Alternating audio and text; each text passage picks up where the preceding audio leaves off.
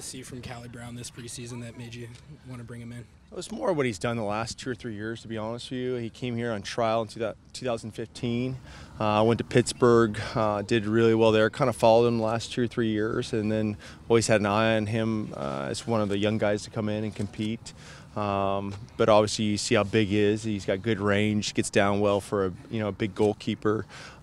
Technically he's a little bit better now than he was before, so he fits in real well with the group.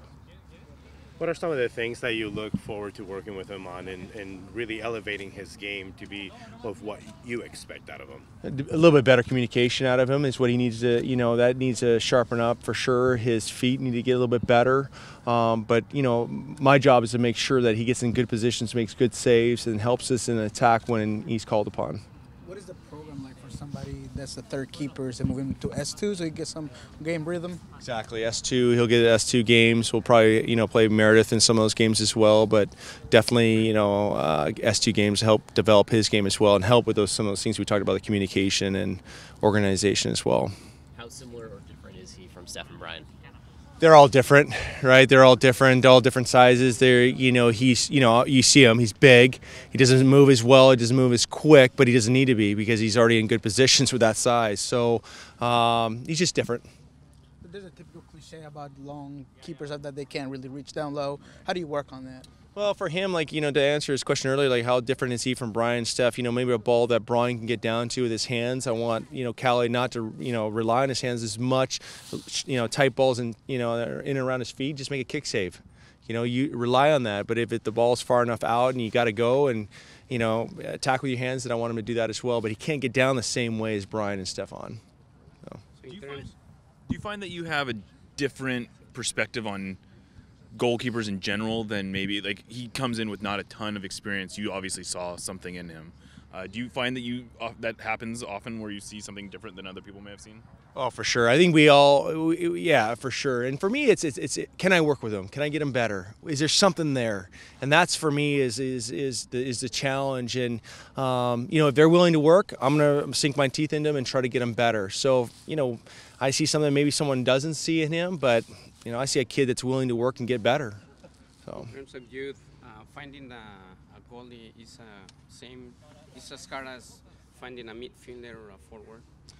It's all difficult, right? Finding that guy that can fit in. I'm trying to find someone who's going to push Steph and is going to push Brian, but also is going to develop. So it is difficult because when you start going down the line of goalkeepers that are available, and who's going to fit in what we do, it is difficult to find that goalkeeper. Have you seen anybody in the academy that can take that place? Yeah, we've got a couple good young kids that are coming through the academy program now. A couple of them are in the university. So, those are guys we keep an eye on.